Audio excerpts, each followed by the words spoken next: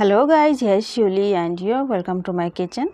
Today I'm going to show you how to make super tasty broccoli dry curry. It's amazingly delicious with both roti and boiled rice, and the recipe is so easy. So guys, let's see the recipe. At first I'm showing you the broccoli. I have taken about 300 grams of broccoli and cut them into pieces. You may see the size, and I have taken the inner muscle part of the stem. You may keep the size according to your wish, there is no problem, and I washed them properly. Now I am adding some cooking oil into the pan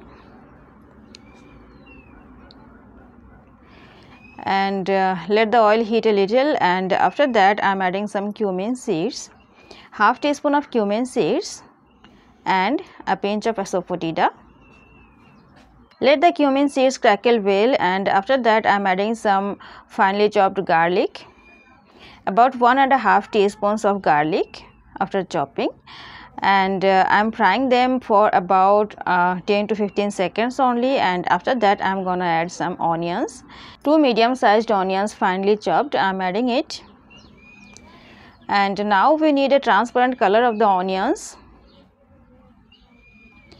After the color is transparent, now I am adding 2 green chilies cut lengthwise and 1 big size tomato finely chopped and some salt according to taste. I am mixing a little, and after that I am gonna add some powder spices. So at first I am adding 1/4 teaspoon of turmeric powder, 1 teaspoon of coriander powder, red chili powder according to taste, half teaspoon of paprika powder for a brighter color. I am mixing everything nicely, and I need to add some garam masala, but I'll add it later. After mixing everything very well, I am gonna cover the pan. The heat should be on medium to low, and now the tomatoes are nicely soft and the spices are nicely cooked. In between we need to uncover the pan and stir the mixture nicely for several times, and now the mixture is ready. It's time to add the broccolis into the pan. So I am adding them. Now we need to mix everything very well. The spices should be coated on the broccolis. After mixing everything very well, we need to cover the pan for some time on medium to low heat. After about 5 to 6 minutes, some water was released from the broccolis and the water is dried up now, but the broccolis are not cooked well. So I am gonna add some water. I want to make a dry curry, so I am not adding so much water. A little water I am adding, and now I am gonna cover the pan again, and now I am keeping the heat on medium and cook the curry for about 10 to 12 minutes or until the veggies are cooked very well. So after about 8 to 10 minutes, this is the texture of the curry. The veggies are about to be cooked 100%, but there are some water left in the pan.